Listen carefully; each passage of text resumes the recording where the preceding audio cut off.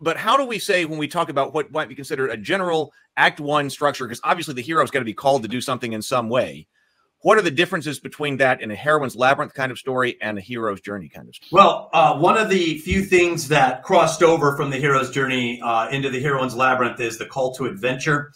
And part of the reason for that, I believe, is the call to adventure is, or an inciting moment. These are things I think that are inherent to a story, regardless of which structure you use. So you're going to get something that pulls your character into the story, into the action that and the drama that drives the story from the beginning to its conclusion. So for me, it was setting up the labyrinth.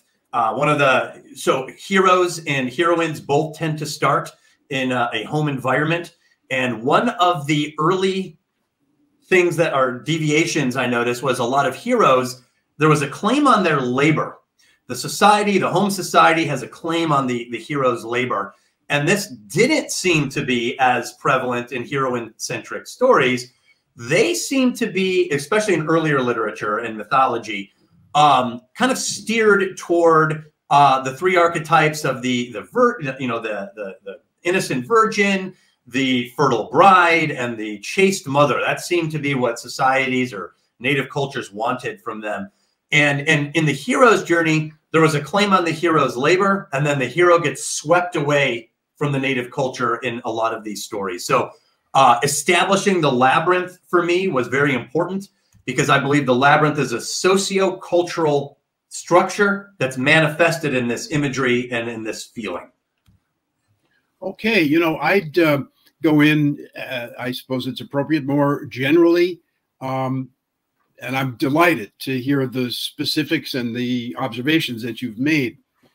I see the openings of films as a kind of a building of a relationship with the audience, where you are trying to motivate them to follow your story. And you want to give them a certain kind of orientation. And I think that may be what you're talking about with establishing the labyrinth and the heroine's place in that. And, you know, what are the forces and the tensions and desires that will get the audience involved. I think there are operations. There are sort of universal operations in telling a story, whether you're dancing it around a fire with the skin of an antelope in the shamanic way, or whether you're unspooling Oppenheimer. You need to give me a sense of there's a place, there's a battleground, perhaps. There's a need, as you say, the call to adventure.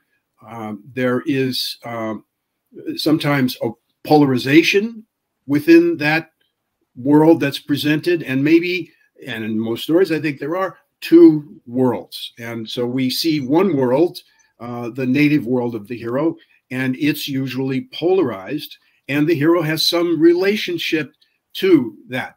They might be in the foreground, an important person there, or they might be way in the background, sort of invisible.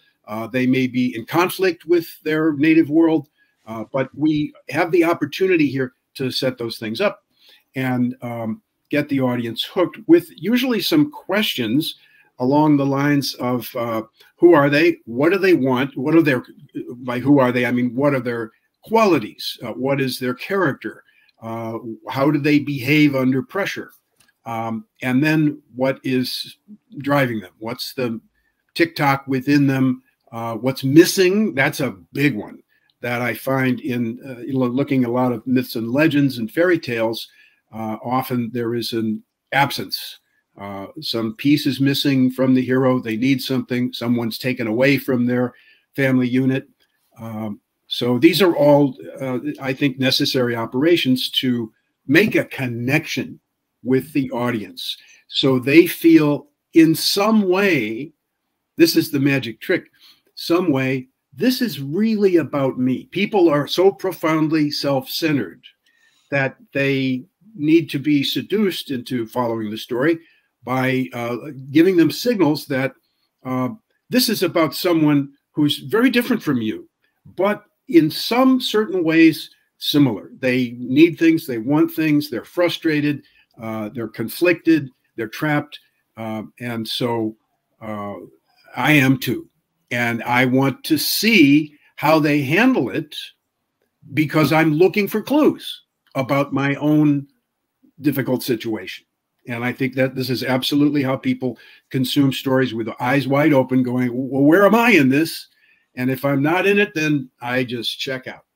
But if there's something about me that I can use in my mysterious life, then I'm in and I'm paying attention. Yeah, I totally agree with that.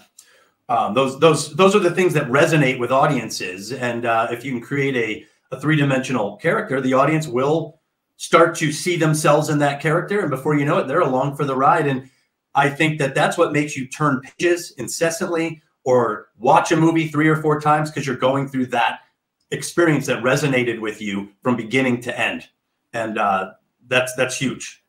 Yeah, I just make one room for one exception here, which I think we're seeing more of in the world of streaming, where stories have gotten extreme and they're very competitive, so they have to be a little bit startling.